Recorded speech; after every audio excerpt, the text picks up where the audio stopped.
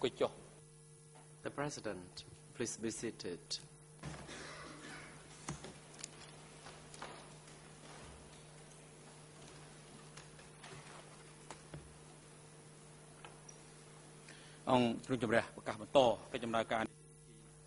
The court is now in session.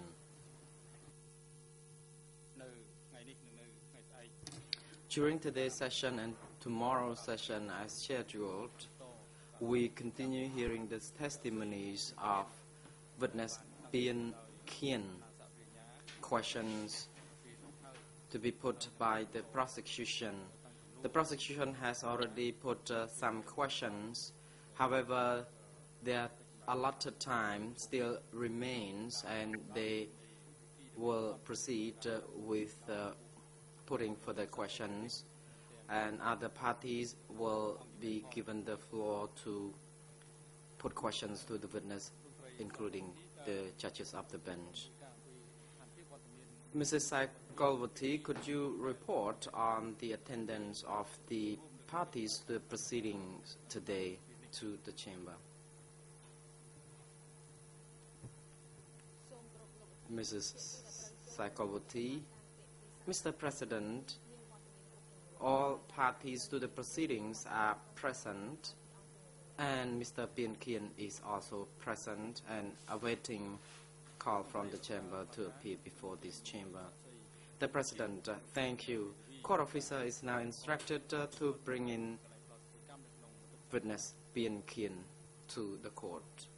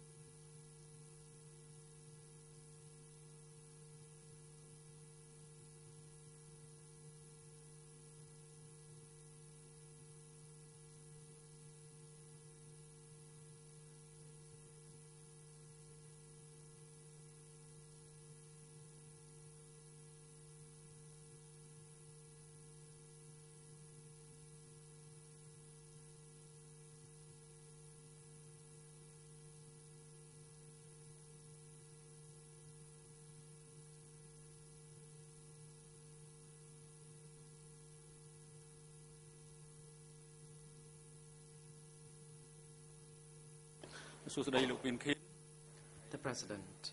Good morning, Mr. Bien Kien. We can see that you look fresh this morning, and that we hope you will remain healthy enough to be able to give testimonies, and so that we can conclude the testimony of yours. Before we proceed to the prosecution, we would like to inform the International Co-Prosecutor that the hearing on the 3rd of May 2012 was conducted for 1 hour and 20 minutes. And the chamber had already decided regarding the request by the prosecution concerning the times allocated to put to the witness. The prosecution had used rather 1 hour and a half already, and that you can proceed until the morning adjournment for putting questions to the witness. You may now proceed. Thank you, Mr. President. Good morning, Your Honours. And just before we start, we'll resume the examination of the witness, a small housekeeping matter. I'd like to introduce to the Chamber and Counsel my colleague Keith Rayner, who has recently joined us and will be appearing before Your Honours in future hearings. He's seated right next to me. Good morning, Mr. Bien Kien. and thank you for coming back to testify and assist the chamber in ascertaining the truth. What I would like to do, because we've had a 2-week break since your last testimony, is to briefly revisit some of the issues we discussed and didn't fully explore, and see if we can complete them in the short time remaining. You said to us that at the time of Koit Tuan's arrest, you were living and working at Train Chamray. Is that correct?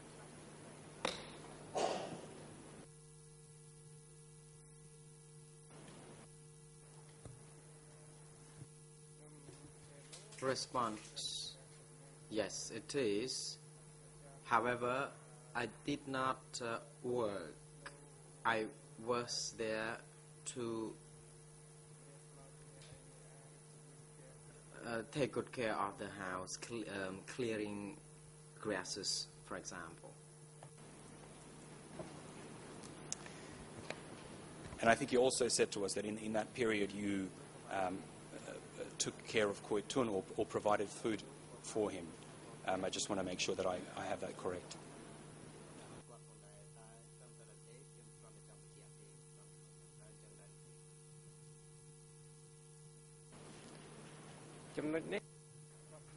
Response: yes, it is correct. Thank you. Just so that we understand, you've said to us that Chang Chamray was a location where Koit Tuan worked. Could you describe for the court what Chang Chamray looked like? Was it a small place? Was it a large house? Could you describe the site itself for the chamber?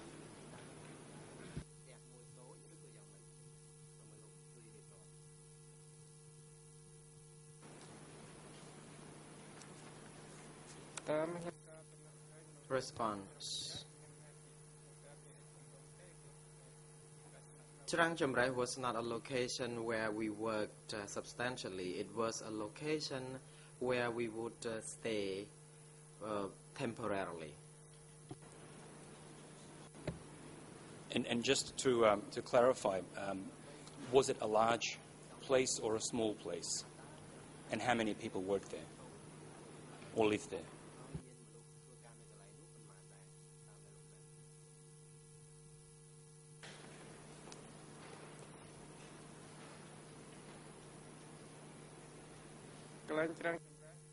Response: Trang Chamray, the location at Trang Chamray was small. The place accommodated about 20 to 30 people. And were all of those people working for Koit Tuan, or were there people from other offices there?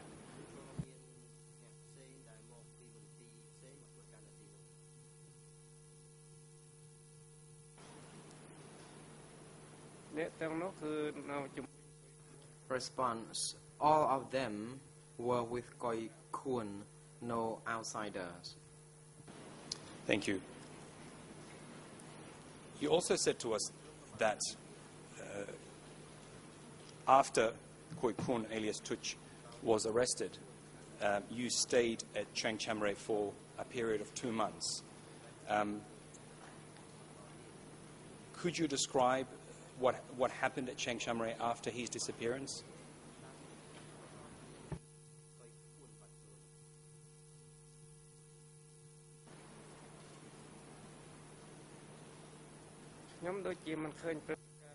Response: I did not notice any change to the situation. It was normal.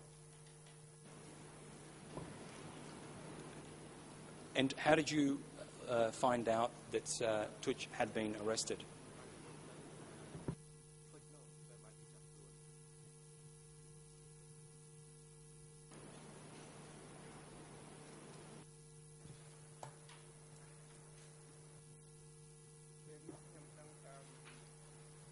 I learned about this through friends who told me. That's how I knew this. Were these friends people that lived with you at Chang Cham Ray?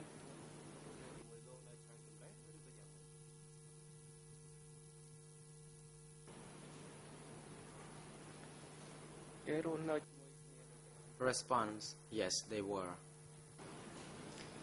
You also testified on the 2nd of May that you knew and for a period of time worked for Khoi Khun's wife, Madam Yun, who was chief of Sector 32. Was she at Chang Cham Ray at this time?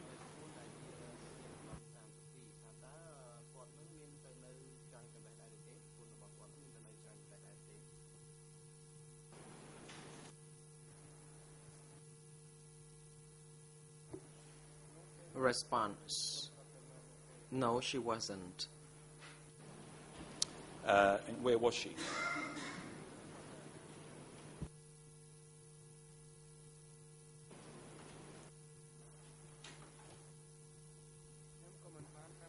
Response, I don't know where she was.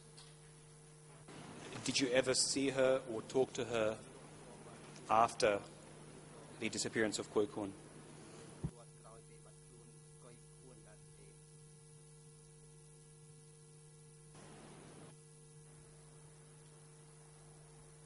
Response, no, I did not see her since the disappearance of Khoi Khun.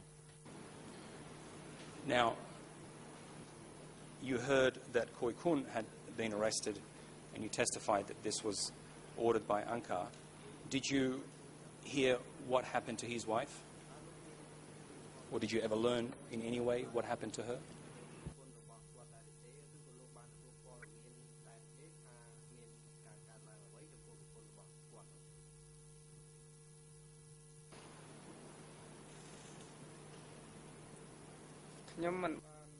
Response, I did not receive any information after the after Khoi Khun was arrested.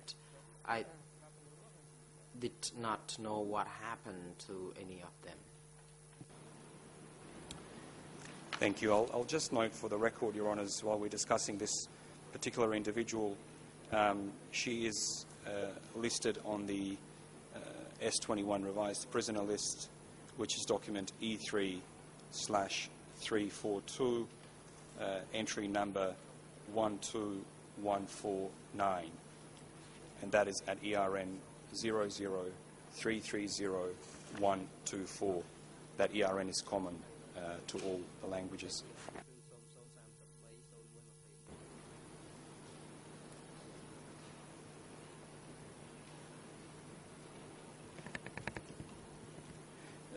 Mr. Piankian, you said to us on the 3rd of May that that Angkar had broadcast through radio programs that Khoi Khun was an internal traitor and that he was affiliated with the CIA. When you heard that, how did you feel?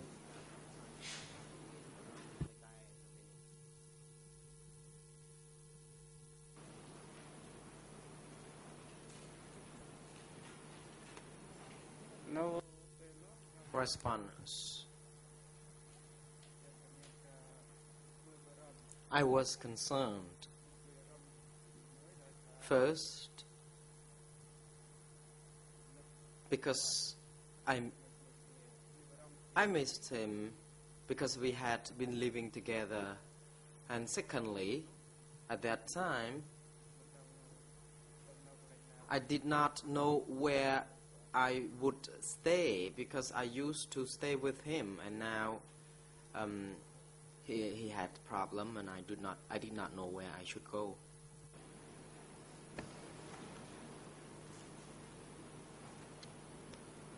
You also said to us on the 3rd of May that you had heard that after Khoi Khun was arrested, that his subordinates also were to be arrested.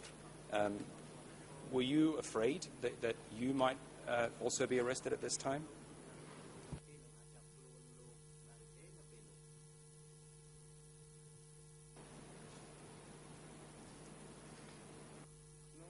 Response: yes, indeed I was.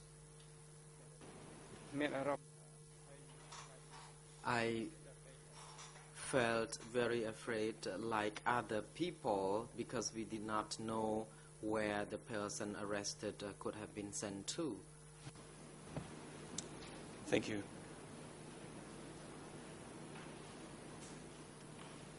Now, I'll just move on to a slightly different issue. You also said to us on the 2nd of May that when you joined the revolution, you were asked to write a personal biography. Did you ever write other biographies after this time? Or was this the only biography you wrote?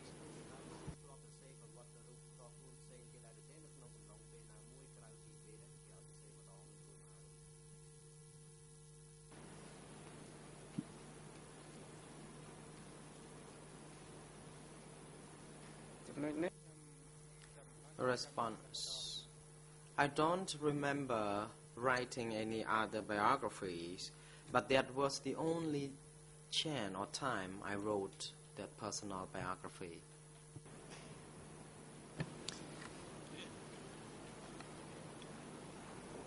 Do you know if any of your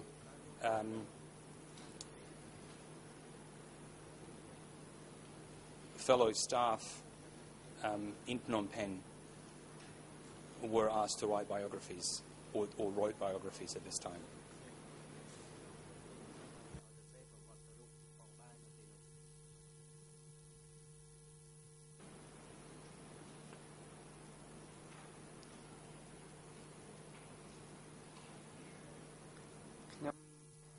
Response: no, I didn't. I did not see or noted any other people writing any such biography because it was their business. I just don't know. But you did say to us that you took part or were required to take part in regular criticism and self-criticism sessions. What was discussed in these sessions?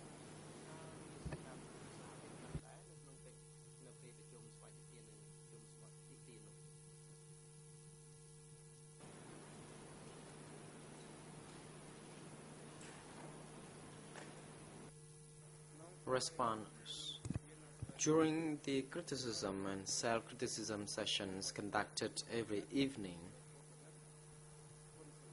people would be checked on their performance of their daily work. For example, if there was no shortcoming, if no mistake was committed, it was a kind of qualification that people were free from being criticized. However, if people fail to achieve the day-to-day work performance, such sessions were very important so that people could be criticized, reminded of how to perform their work better.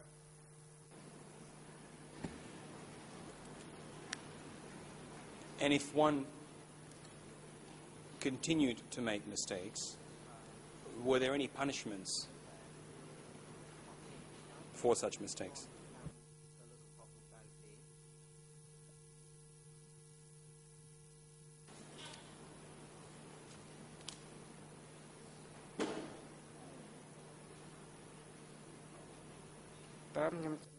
Response: to the best of my recollection, this never happened to me or to others. No punishment was ever made.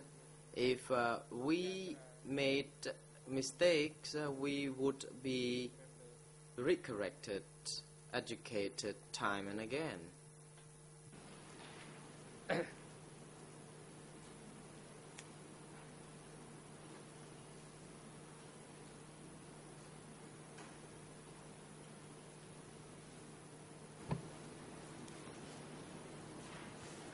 Now, Mr. Pian Kian, you were in Phnom Penh for a part of the period from 75 to 79. Could you describe to us what the city was like in this period? Were there lots of people living in the city, and were people able to move around freely?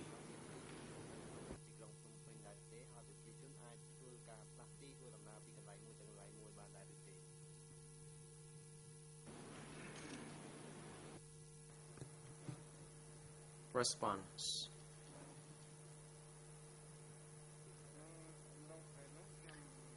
During this period of time, I did not take any notice of the situation, but I felt that it was normal.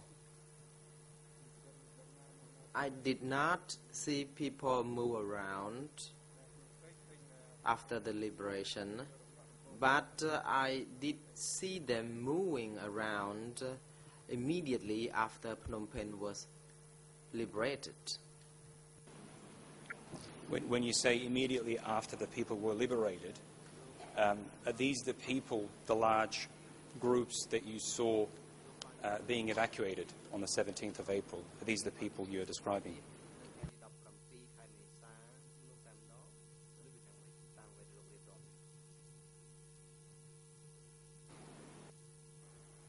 Response.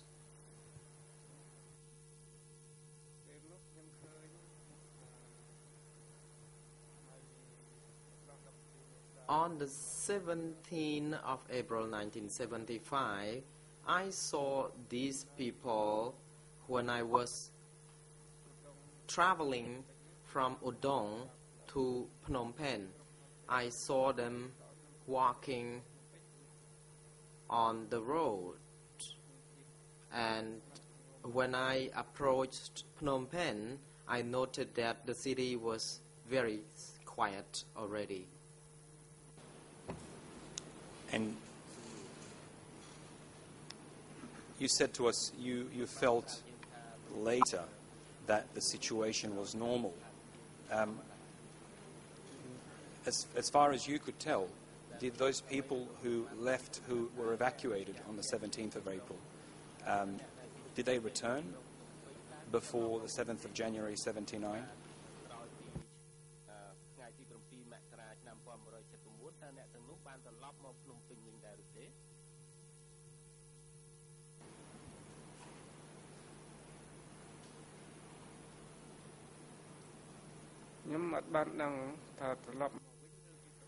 Response.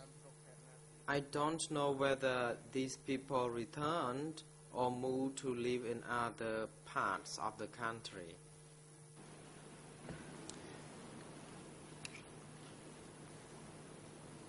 Now, living in Phnom Penh at the time, were you personally able to move around to any part of the city as you wished?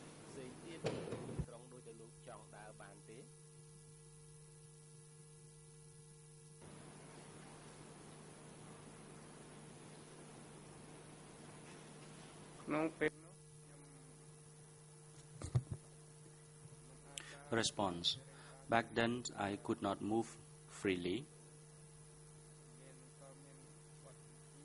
unless there was an assignment or designation by PONG that I attended a training or I went to certain places to get certain stuff. For example, I may be instructed to transport rice or vegetables from Prek Pneu or Trang Chomres to K1 offices.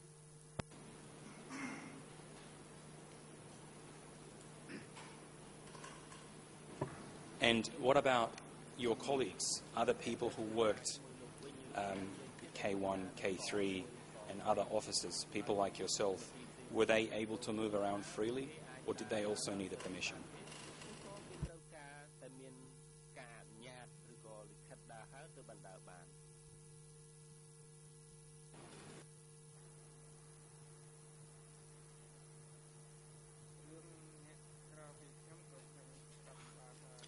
That I did not know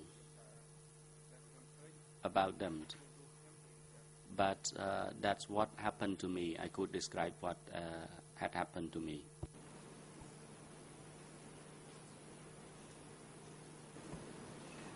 Very well, Mr. Pian Kien. At this time, 75 to 79, in Phnom Penh, did you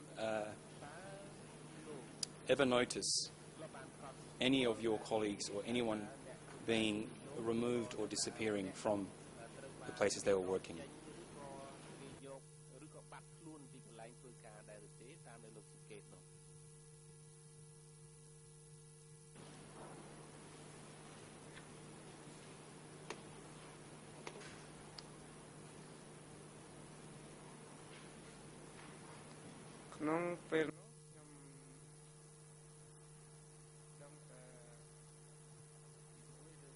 Back then, I knew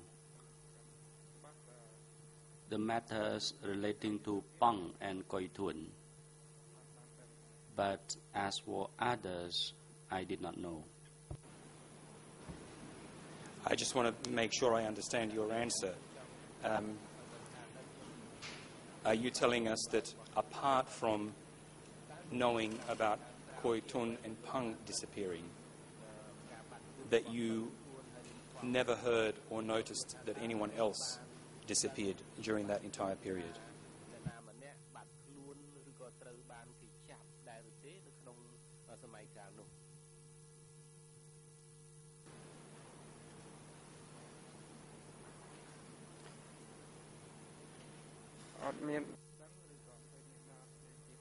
I did not know, or I did not notice any other people who had disappeared. I only knew about them. Thank you, Mr. Pian Kien. Now, when we stopped on the 3rd of May, we were discussing your prior interviews before coming here to the court to testify. And you said to us, if I recall correctly, that you had had 2 interviews. Is that correct?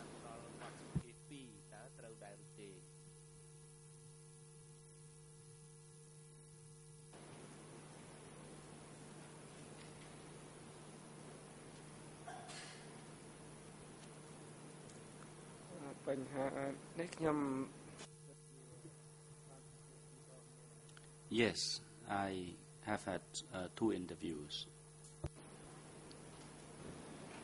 And can you tell us who those interviews were with?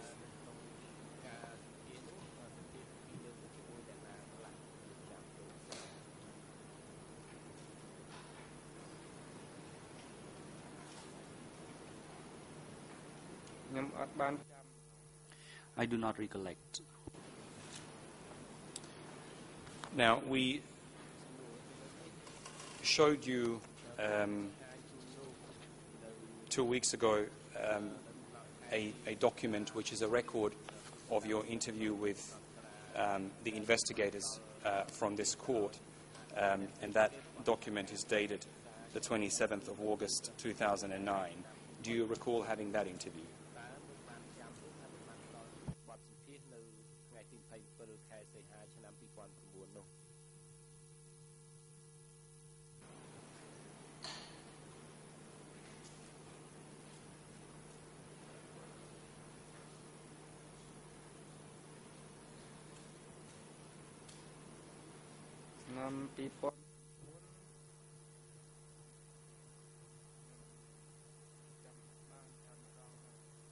In 2009, to my recollection, yes, there was an interview.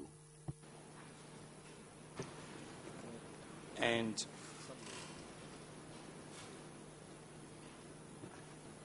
do you recall who your other interview was with, or do you not recall that right now?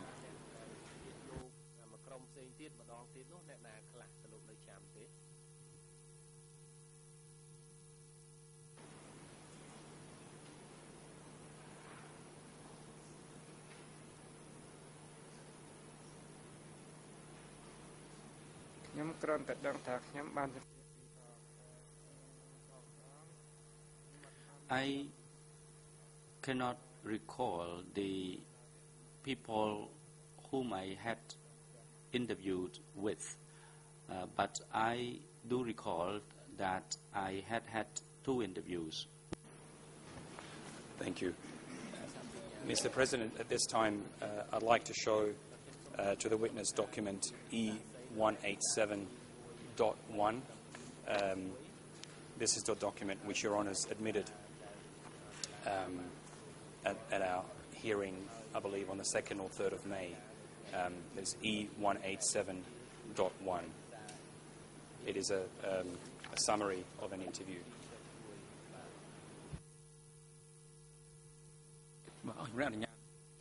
The President, you may proceed.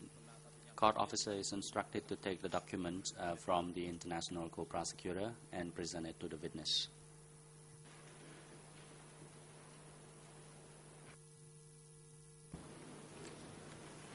Thank you, Mr. President.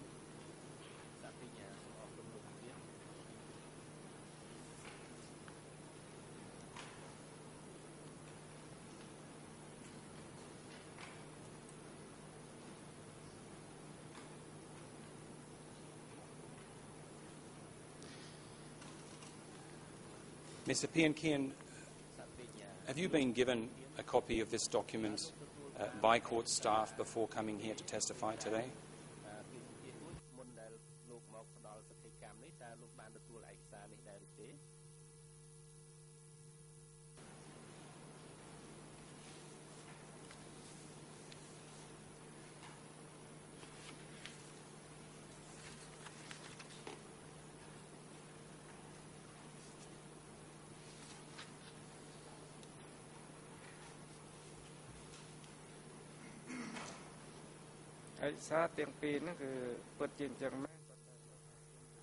Yes, I was given this document, but I cannot recall it due to my forgetfulness. We understand, Mr. Pian Kian. This document appears to be a summary of a conversation that you had on the 25th of July 2005. And it was a conversation about the issues that we've been discussing these last few days. Does that refresh your memory? Do you recall whether the people you met spoke to you in July 2005 or around that time?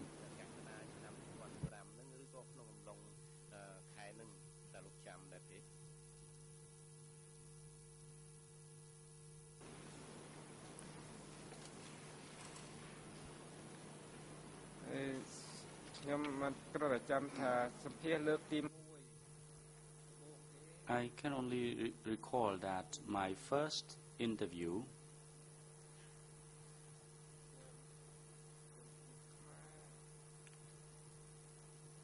in that interview there were 2 Cambodians, 1 female and 2 or 3 men, and there were also 2 other foreigners, 1 male and 1 female. And in my second interview, I could not recall the names of the interviewers. They were all male Cambodian people and 1 foreigner. Very well. Perhaps to focus in a bit and see how much of this you may be able to recall. I'm going to ask my case manager to show the Khmer page ERN 00801770. If we could show that on the screen.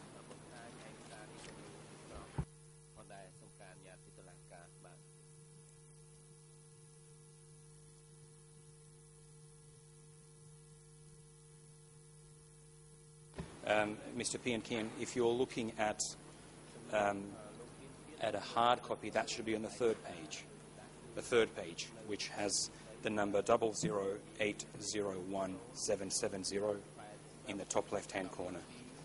I'm just going to read to you two brief passages from this document and ask if you can recall saying that to these people that you met. Quote, "I was not involved with the CIA, KGB, etc., or any coup plot, so I don't know why I was named as a traitor. But I lived in fear because everybody kept disappearing. And even though I did not know whether they were alive or dead, there were whisperings that people who disappeared were dead." And then the next brief passage, very much related. "We had some freedom to move around, and we could see that people were disappearing. The word used was removed, duck, but everyone increasingly assumed that some were arrested. Being removed sometimes really meant being transferred, but at other times it meant arrest." Mr. Pian Kian, do you recall making this statement? Is this a correct summary of what you said to these people?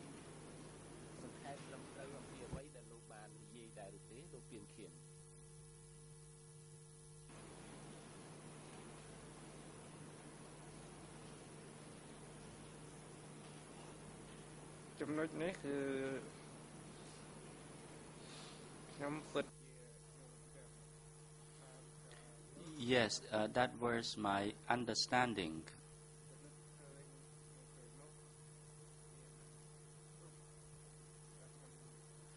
The situation back then was like what I described in my interview. Thank you very much.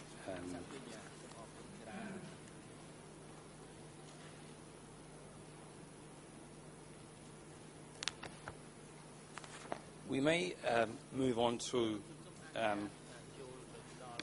or rather, I'll just stay on this topic very, very briefly. You have testified, of course, that at one stage Peng himself disappeared.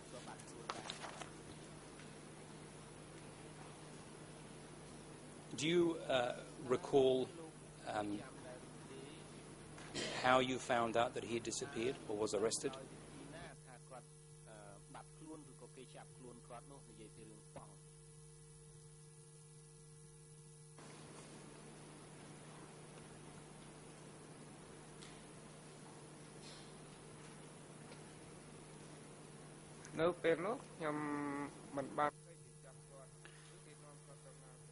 Then I did not see him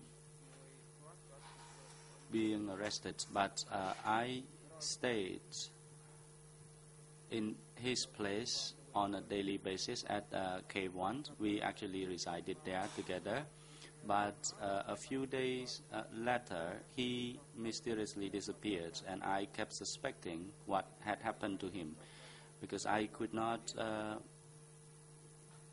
get any information about his disappearance. But a few days later I learned from some of my friends that Peng had been arrested.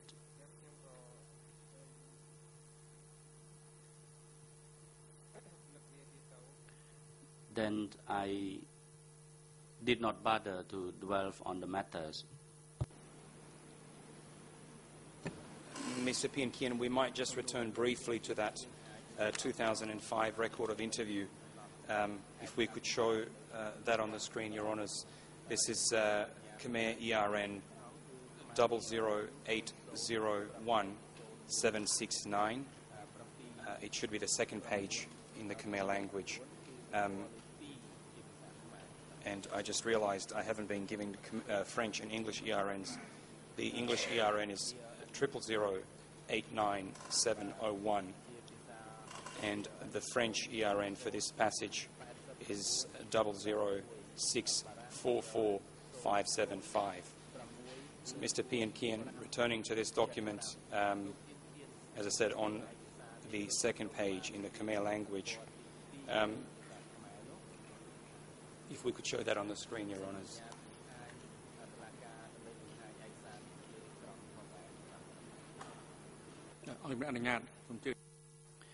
Yes, you may proceed.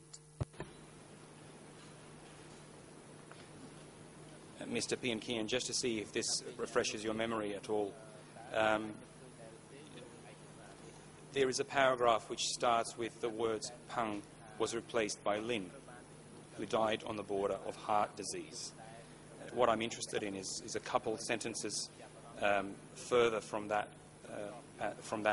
sentence. There's a passage which states, "It was said that Pong had committed treason.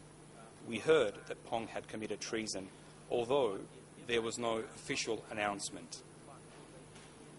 And to complete that quote, "I was never sure whether Koi Tuan was alive or dead, nor was I sure about what had happened to Pong." Mr. Pian Kian, is this a correct summary of what you said, namely that you heard that Pong had committed treason, but you didn't know that for a fact?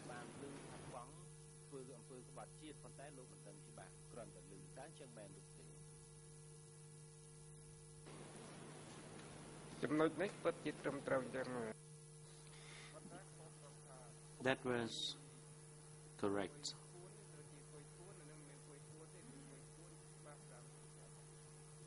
But the name here should be Koi Kun rather than Koi Tun here. That is according to my recollection. Thank you for pointing that out. I might just pause here very briefly, Your Honours, and for the record, because there's been use of different names, Koi Tuan and Koi Kuan, both having the alias Tuch. I'll just briefly note for the record, document IS 5.39 sheds some light on this issue. I don't want to go into great detail in front of the witness other than to indicate that at Khmer ERN 00005994 and the pages following, you will find signatures and dates with the name Kuon being used. These documents are from February and March 1977. To give one example of a page which is available in all three languages, Khmer ERN 00006066 is such a page signed by Kuon. It is available in both English and French. The English ERN is 007698330, and the French ERN is 007666794. And without further ado, I will continue. I just wanted to note for the record that this document does shed light on the use of these two names. Mr. Pian Kian, returning to Pong's arrest and disappearance,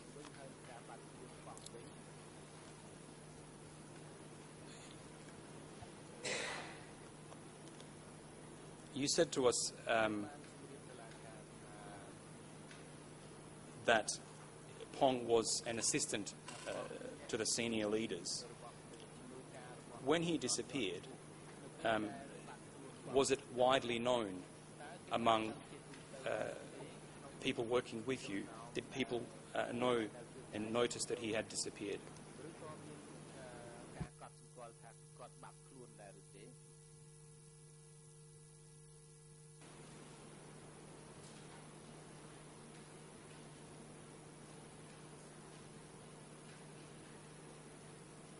No, Pedro, you do tell.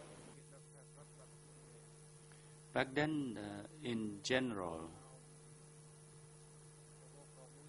they knew that he had disappeared, people who were living in K1 and K3.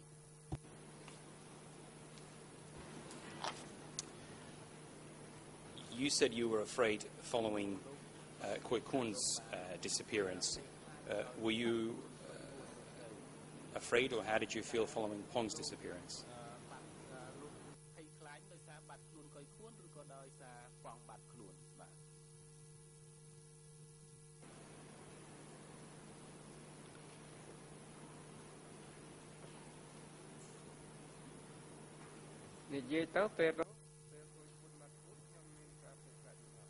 Frankly speaking, when Koi Thun disappeared, I was living in fear, and then when again Pong disappeared, I was even more terrified, but I did not really understand the situation very well. As far as you know, did anyone ever come to investigate what happened with Pong? Did anyone ever try to find out where he went in K1 or elsewhere, as far as you know?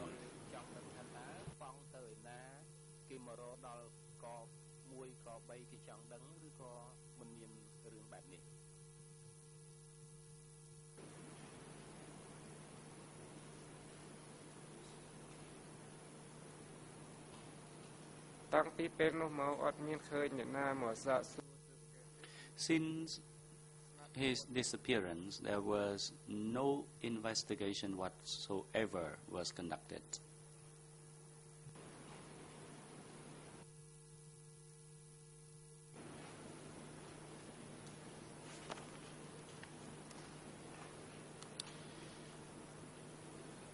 Moving on to another topic, Mr. Pian Kian, we discussed on the 3rd of May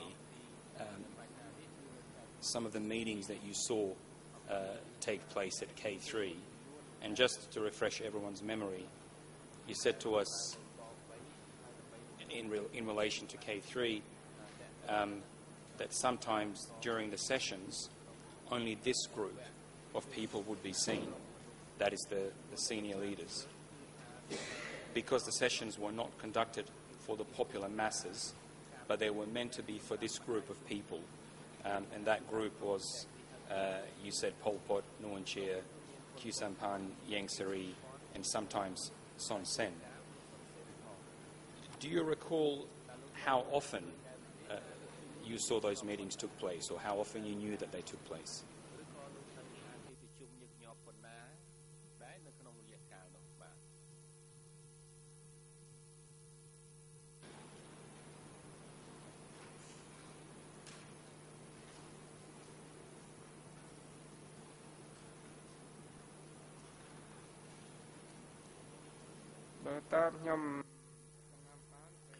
To my recollection, back then the meeting of this kind took place around twice or 3 times a month.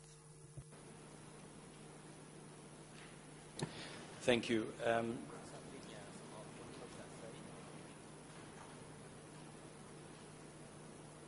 You said to us you were catering, you were in charge of catering during some of these meetings. Did you ever enter the room where the leaders met?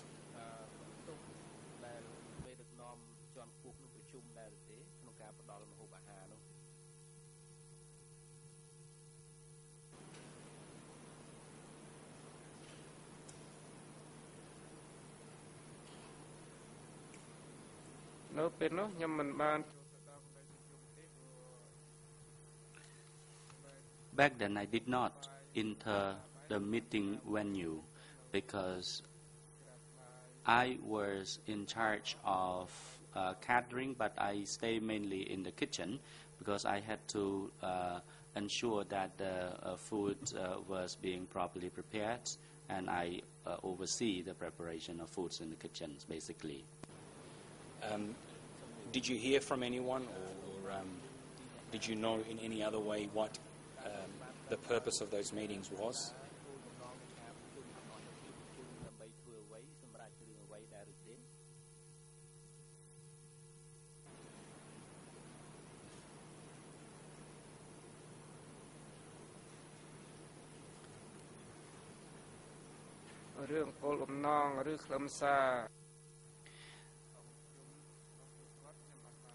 As for the purpose or substance of the meetings of the leaders, I did not know what it was all about. Very well. You said to us that some of these meetings were only for this small group of people. Were there other types of meetings, larger meetings perhaps, or meetings with other people that you saw at K3?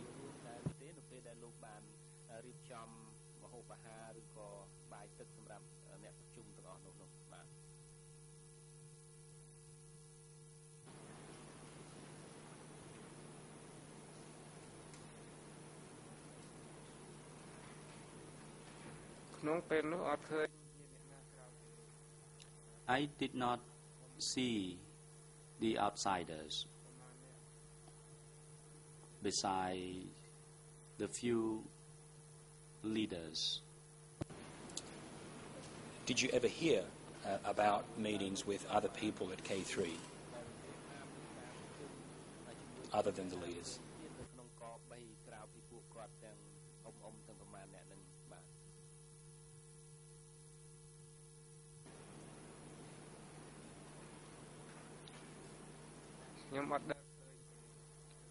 No, I never saw outsiders. I only saw 3 or 4 leaders. Very well. We have limited time, so we'll move on. I asked you last time if you recalled whether Khieu Samphan ever attended meetings with people working in K offices. And if I recall correctly, you said that you didn't see him having such meetings. Did you ever see Khieu Samphan attend any meetings other than the meetings with the senior leaders that you described?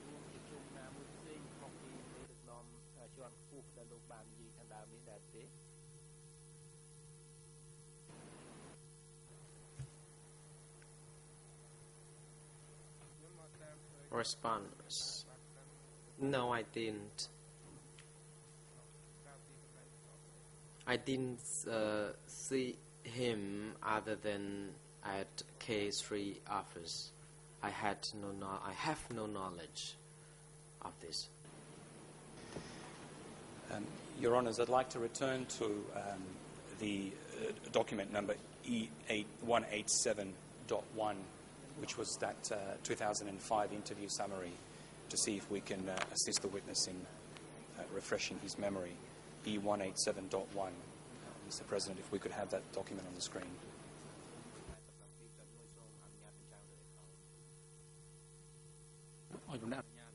The President, you may proceed.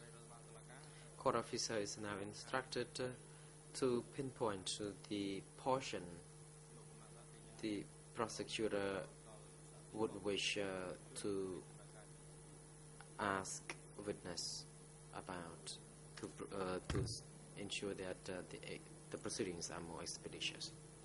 Thank you very much, Mr. President. Court officer, you will find this next passage on the, it should be the 3rd page of the Khmer version, and in the top left-hand corner it should be ERN 00801770. It's the same page we were looking at earlier. If we could, if the AV unit could display that document on the screen so it can be seen by all the parties.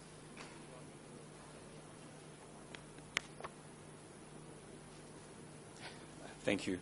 Mr. Pian Kian, I'll just read a brief passage from this that relates to the issue we just discussed. And I quote, "It was Pong who arranged meetings, but Ham, in brackets Khieu Samphan, who chaired things politically, but under Pol, who was in charge of political meetings together with Nuon." And the next sentence states, "Ham," that is Khieu Samphan, "chaired the meetings of party branches of K officers." Ham, Khieu Samphan, was superior to Pong. Do you recall making that statement, Mr. Pinkian?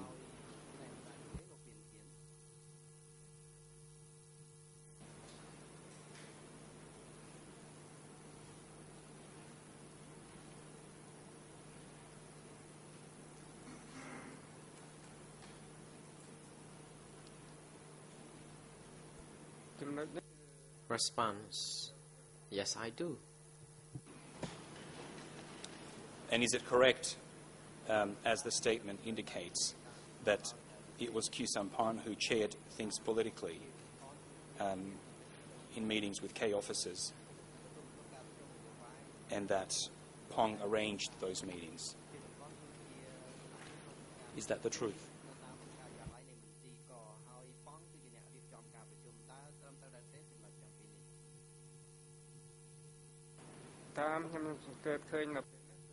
Response: yes, it is through my observation back then. Counsel, the President, Counsel for Khieu Samphan, you may proceed. Counsel Kong Samon, we feel that the testimony of the witness is not very clear whether he said such statement was made relevant to the time back then or in the interview. The President, co-prosecutor may continue putting questions. Thank you, Mr. President. Mr. Pinkian, just continuing with this theme, do you recall a place called Borikila? Do you know where that is?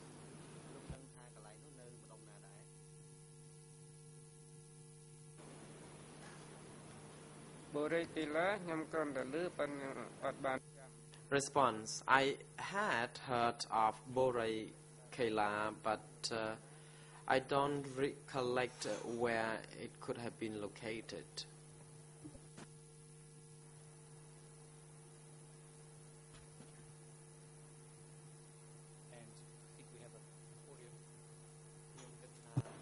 Thank you.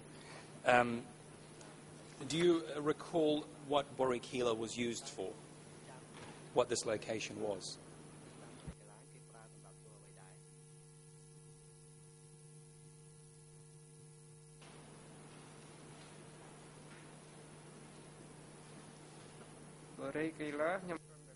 Response: I have heard about the name of Borikela, but I don't know what it is for.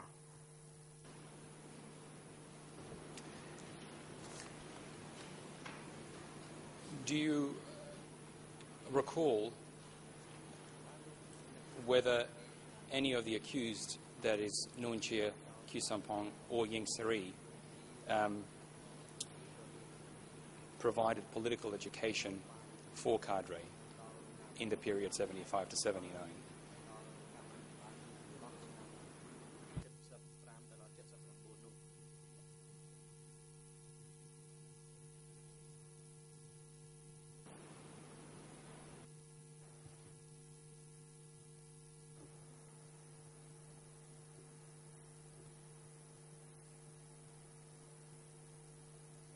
Response: I don't know about this. Very well. Mr. President, with your permission, we will return to E187.1 and a brief passage in this document, which is at Khmer ERN, same page as last, the one we discussed earlier, 00801 770.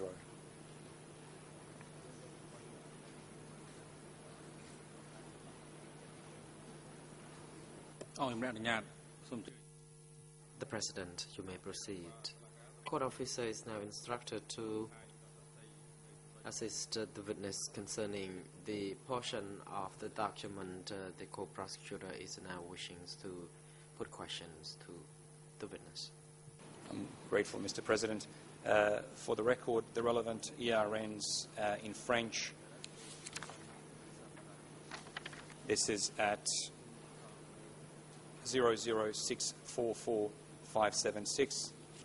In English, it is 000-89701. If the court officer could show this page to the witness. This passage is at the bottom of this page. If the AV unit could assist us with having this document shown on the screen.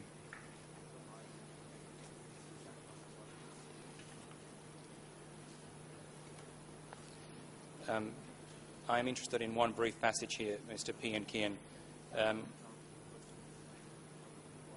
and quote, Nuon Chia and Hem, in brackets Q Sampong, gave high-level political education at Borikila for Phnom Penh ministry and grassroots cadre. Pong organised these meetings with Kami providing security. Those attending these meetings slept in villas around Borikila and ate inside the perimeter. Is this a correct summary of your of what you said to these people in 2005, Mr. Pian Kian?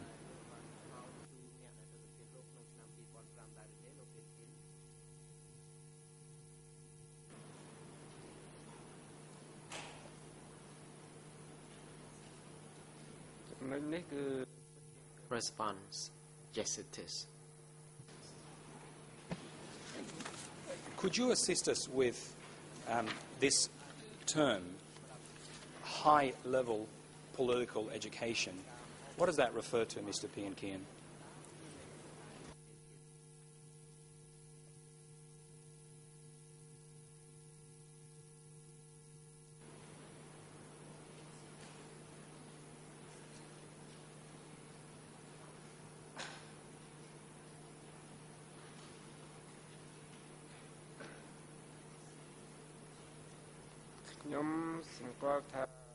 Response: my observation is that normally surrounding K1, K2 and K3, Pang was the one who regularly in charge. But at Borikila, on one occasion, I saw some senior people or leaders coming to start the session. Those people include Uncle Ham, and Pang also was there. So I can conclude that at that time the meeting must have been at a higher level than the normal meeting Pang would chair.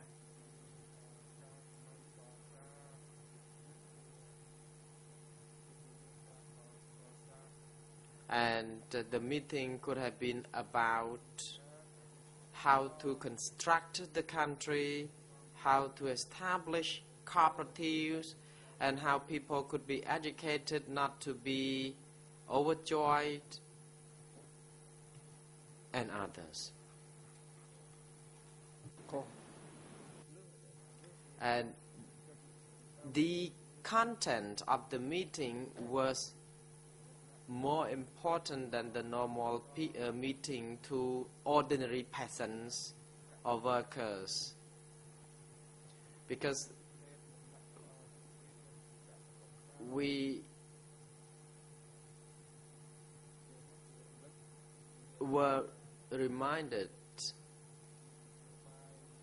about the political line, about how to construct a country, how to make the country prosper, and how to ensure that the people had enough to eat. And I read about this in the document.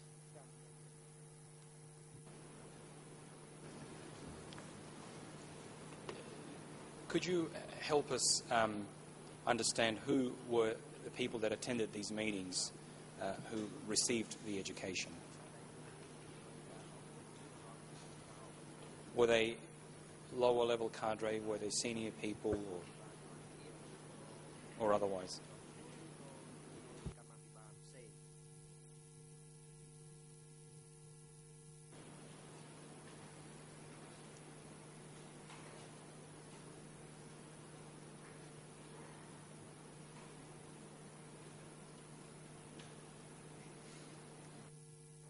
Response. At that time, I don't know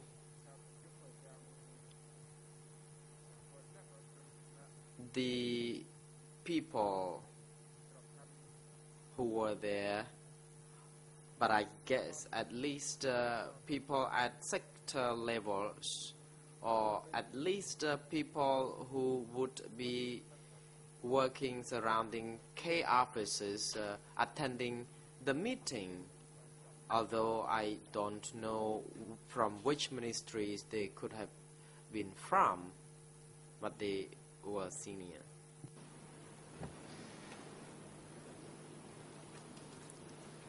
Did you yourself ever attend these meetings, or did you just see them take place?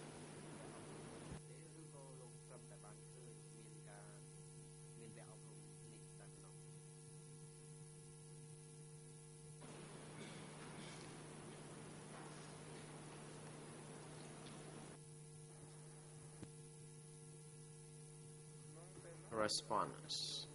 I was invited to attend the meeting as well, and the content of the meeting, as I indicated earlier already, it was all about that. And who did you hear speaking at that meeting that you attended?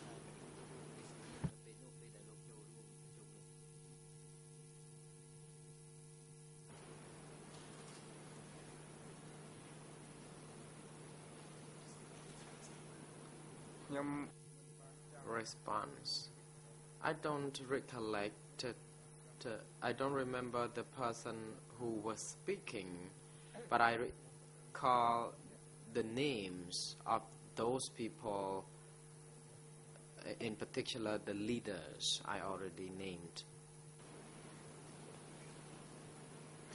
And do I understand correctly that it was that meeting which you attended that you saw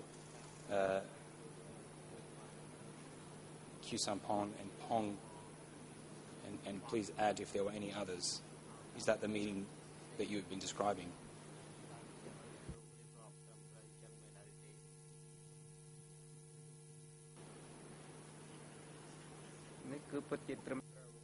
Response. Yes, it is correct.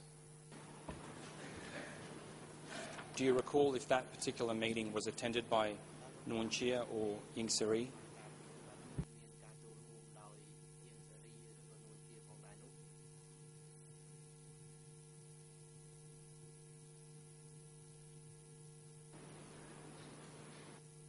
Response.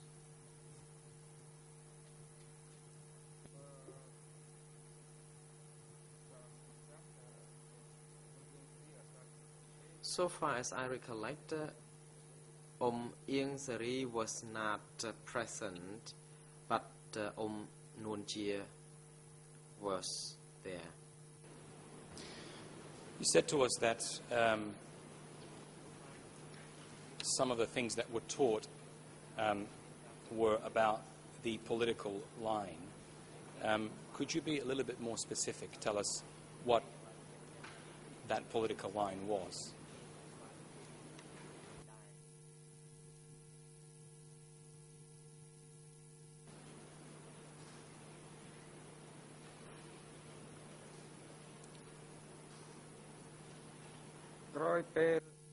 Response. After the 17th of April 1975, when Phnom Penh was liberated, the first political line was to rebuild the country. Secondly, to defend the country. Thirdly, to establish the cooperatives and create the collective regime.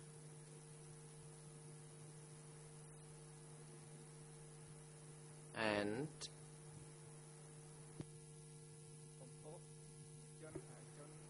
encourage the people and the popular masses to build canals and dams to ensure that the country can prosper quickly.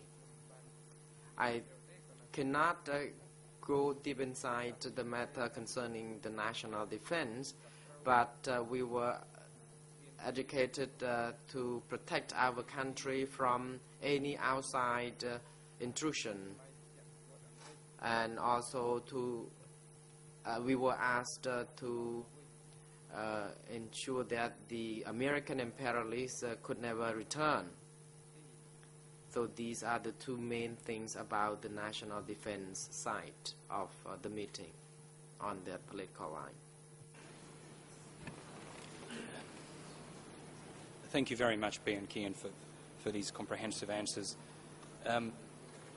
Just to see if we can explore that last point a little bit further, you also said to us on the 3rd of May that in some of the meetings you attended, you were taught about enemies who were affiliated with the American CIA and who had infiltrated the party, as well as those who were KGB agents and the Vietnamese or the Yuan.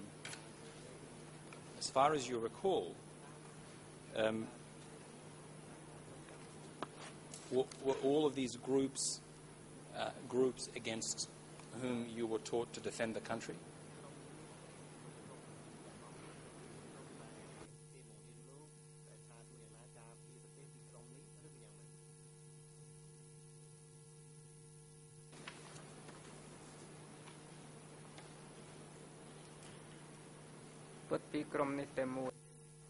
Response. These two groups are the same group. Thank you. And were you told about where these enemies were and how you might defend the country against them?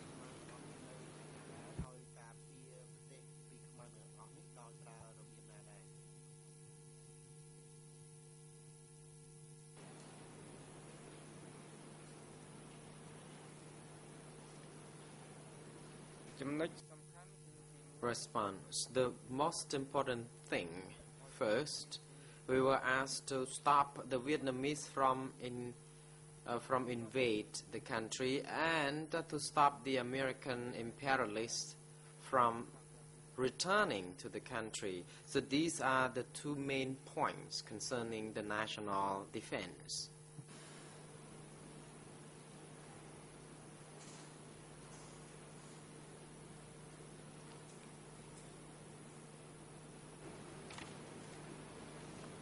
And given that you had told us that some of these people infiltrated the party, was there any discussion about how they might be discovered, what might be done in respect of those that infiltrated the party?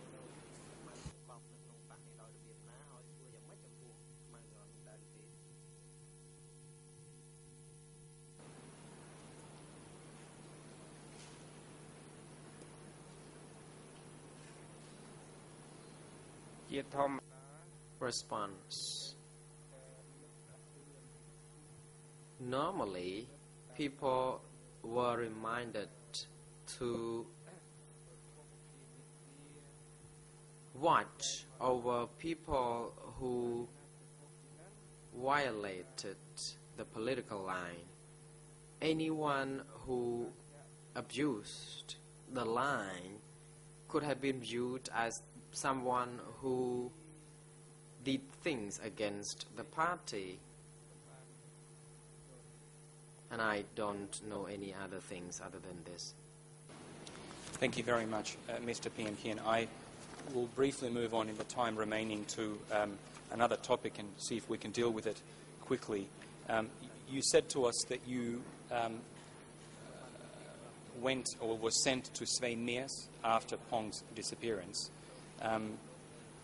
Do you recall when this happened and who sent you to Svay Mies?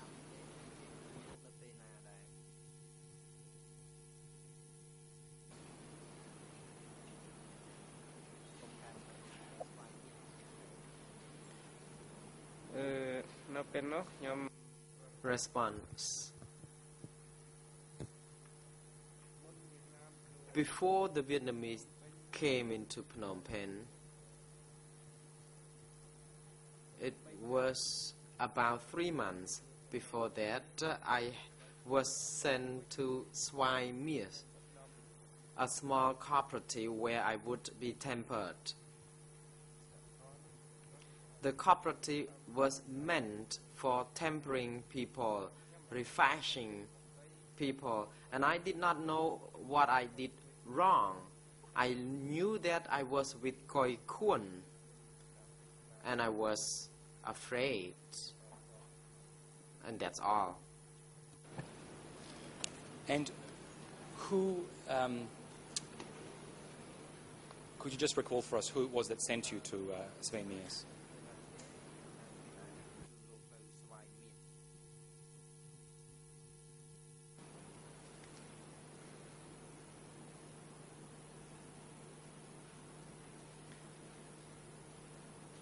ពេលនោះគឺ Response. It was Yom who sent me there. I did not know where or from whom Yon could have received instruction, but he was the chief of the office at Prek Pra. Thank you. And who did you go? Were you sent there alone or with anyone else?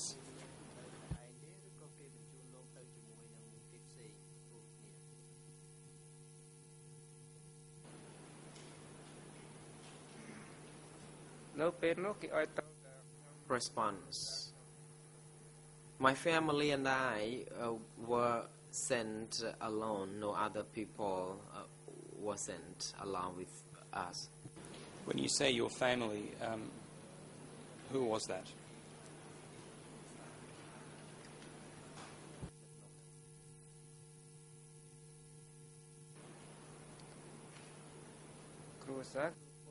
Response. Family here refer to my wife, indeed, no other people. Thank you. And what did you do at Svay Mies? Did you have any position or responsibilities there?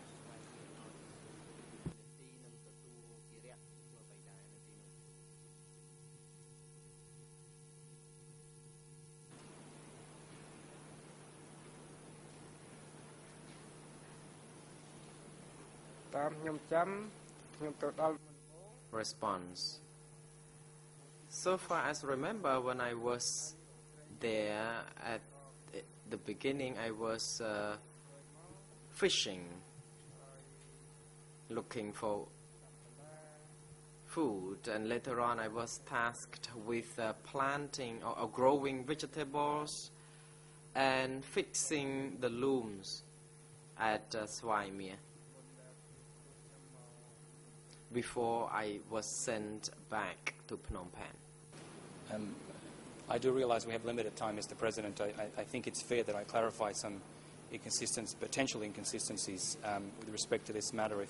If I could be granted leave for an extra 10 minutes or so, I'd like to show the witness that interview again. I could do that now, or if Your Honours prefer, we could continue after the break, or I can just take the 2 minutes that are left.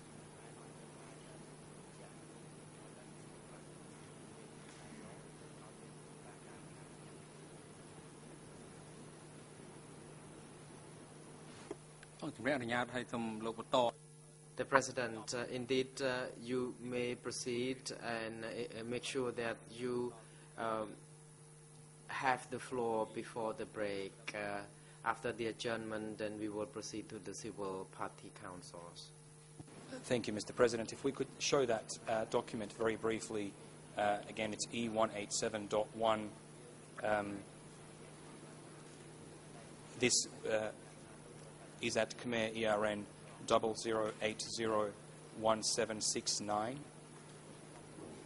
It is English ERN 00089701 and French ERN 006443 575. If we could show that document to the witness, Your Honours.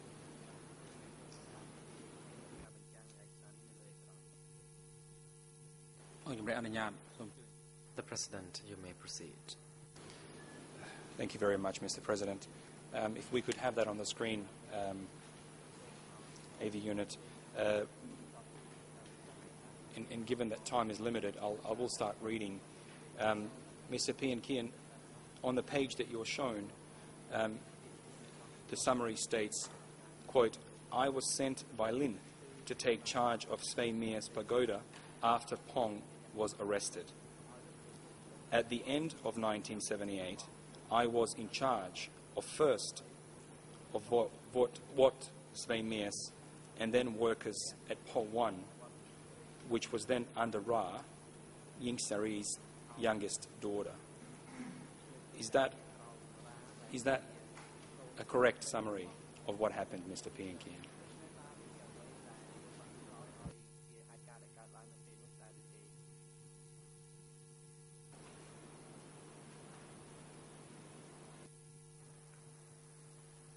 Response. This happened after I had already been at Svei Mia, and after I had been sent to Phnom Penh to work as a worker, and I worked in a group, a big group, about 100 people. These workers who were managed by Lin, who later on passed down this responsibility to a person by the name Ra. And is this Ra the person that this document describes as Ying Sari's daughter, or his youngest daughter, to be more precise?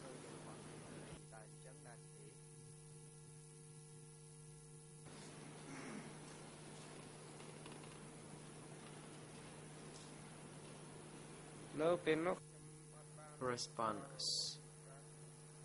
I don't know whether Ra was the daughter of him, but I was told that the person was called Ra, and no other specific information was given to me other than this. Thank you. So as a person who at one stage was in charge of Svei Mia's, what were your responsibilities? What did you do?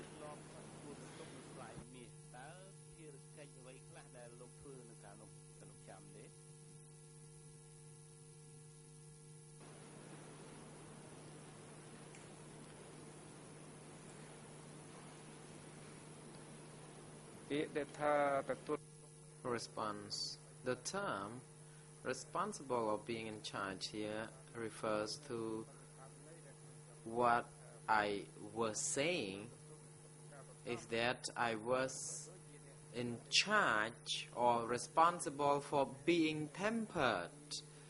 It has nothing to do with the role as a leader or as a person who was leading a group. I was being responsible for being tempered. So you were not in charge of anyone at Svei Mia's, you were simply being tempered. Is that your evidence?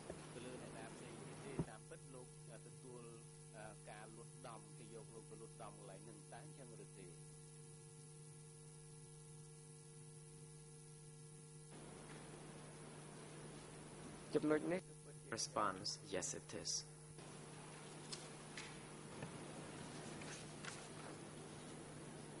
Do you recall whether Svei Mia's had any code number allocated to it?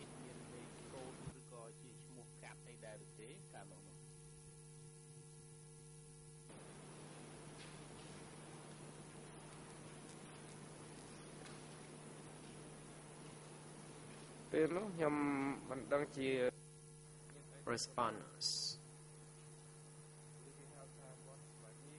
I know nothing other than what Svei Mia or Svei Mia Pagoda as the location was named, because there was a pagoda there, and when I was there, I saw that pagoda, the old pagoda. You said you were sent there with your wife for tempering.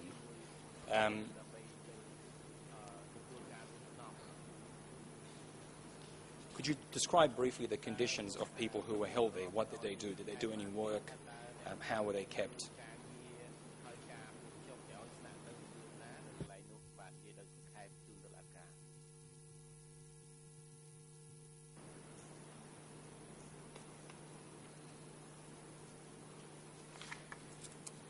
No, but no. Response. My spouse and I had been offered 2 meals per day, and we had to work as scheduled. For example, from the morning we would be working until lunch break, and at 1 o'clock we would start working again and would break at 4 p.m. And like other people, we were treated equally. If you were sent there to be tempered, what did this tempering entail?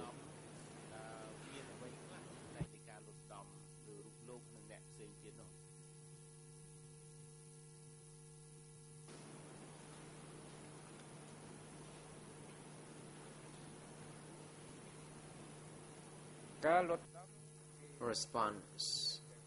Tempering is nothing other than being offered the daily activity to do. For example, people would be asked to do labor work, to fix the looms and digging or carrying the earth, and also other tasks involved, as I indicated. And I will ask you one or possibly 2 final questions, Mr. Payan Kian, on a separate topic. I just want to make sure that we've exhausted your memory.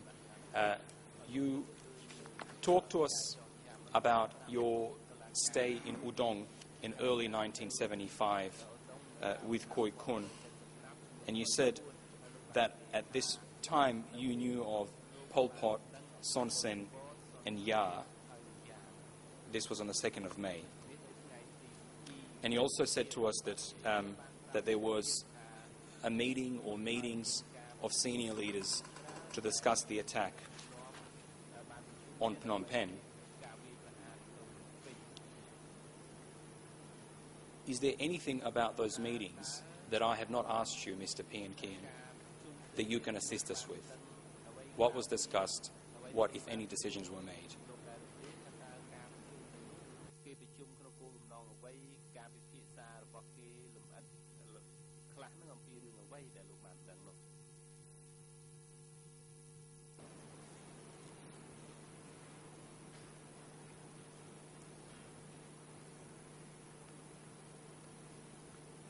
No, but no. Response. I only knew that there was a plan to attack, to liberate Phnom Penh. I knew nothing other than this. And my final question, Mr. Payan Kian, after you came to Phnom Penh, did you ever hear what happened to people in the Lon Nol government, such as Lon Nol, Sirik Matak, or Long Boré?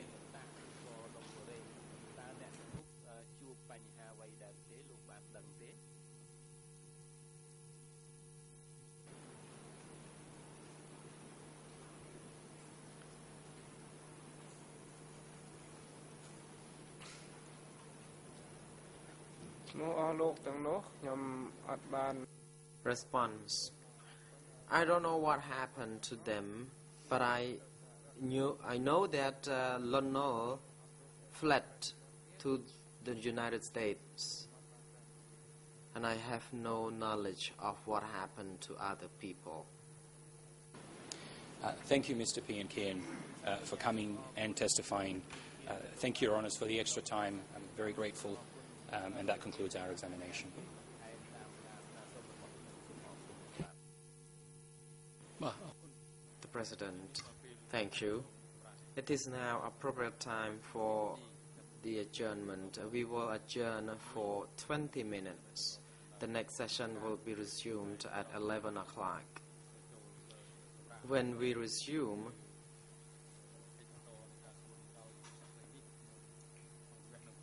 lead co-lawyers for the civil parties will be offered the floor.